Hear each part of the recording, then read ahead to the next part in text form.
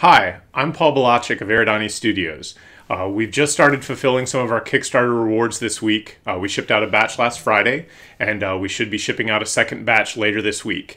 We have been working hard on painting all the masks, getting them ready, and one of the things that we realized is that we should probably teach everyone the easiest way to wear the mask armor over your mask.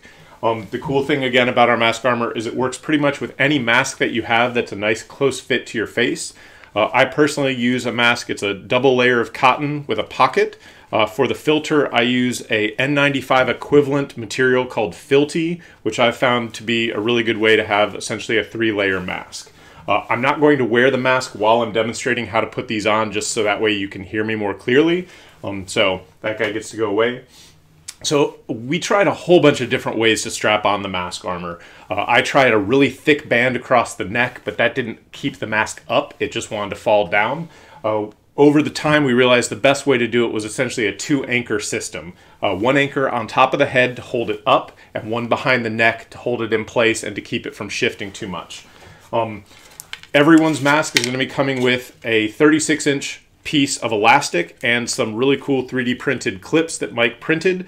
And so pretty much the ways that we're going to demonstrate how to do this are going to be pretty much the same method, but simply take the clip, hook it behind your neck like that. The mask should be resting gently like this. Simply grab the secondary strap, and that's it.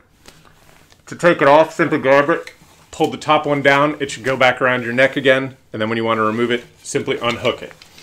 Now, for me, when I work at Aradani, a lot of times I wear a respirator a lot when I'm sanding latex, when I'm sanding resin, and I've been wearing this mask a lot when I go out in public. And so for me, I guess I have a rounder head than Mike's, so my elastic wouldn't stay on top of my head. It kept falling back behind my neck, which meant the mask just fell down.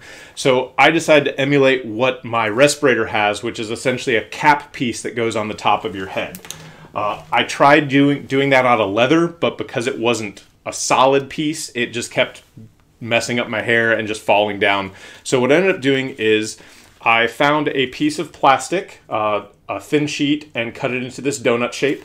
And to make my sister Sarah happy, you can make one of these yourself using recycled plastic. If you ever get one of those plastic salad containers from Kroger, the top or the bottom, you can easily cut this piece right here. And all it is 2 pieces of elastic that are tied to either end. But seriously, someone texted while we're filming this? Same process, simply clip it behind the neck like that, and then it'll hang right here in front of you, and when you're ready to pull it on, you just simply grab the crown piece, and it holds like that.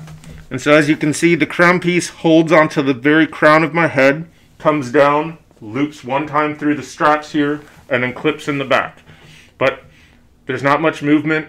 You can do this all day. And as you can see, I custom painted mine to look like a certain bounty hunter because why not? And to take it off, just like the other method, just grab it by the strap, pull it forward, and it'll rest against your neck. So you can wear it like this. Oh yeah, it'll mess up your hair a little bit. And then to take it off, simply unhook the 2 straps, or 2 clips, and you're good to go.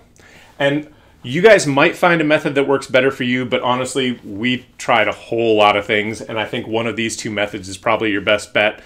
If you have a little bit of movement with the mask, you might want to try a little bit thicker elastic. What you'll be receiving in the mail is a 1/4 inch piece, but you might want to go up to a 3/8 or a 1/2 inch, and you might get a little bit more of a snug fit if you're noticing an issue. We haven't been noticing much of an issue though with ours though. All right, thank you guys so much. If you guys have any questions, message us on Kickstarter, email, or on YouTube. We'll take a look at your questions and we'll answer them as soon as we can. Have a great day, and have a great day. Way to ruin it, Cassie. I'm just doing the smile fingers.